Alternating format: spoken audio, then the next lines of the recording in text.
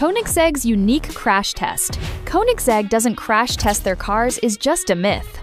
Because even though most supercar brands normally destroy multiple cars to get certified, Koenigsegg found an extremely unique and genius way to do their test without destroying multiple cars, since they have extremely limited production by only building about 20 units per model in a year, and each costs over $4 million.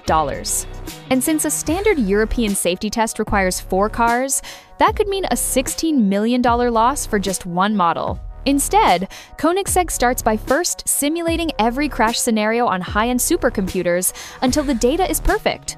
Then, they only bring one car to the real thing. They go far beyond regulations by bashing the car with hammers, speeding over curbs, and going through potholes. They fix each damaged part after it's tested and send the same car back for more bashing, making them better than Bugatti and Pagani.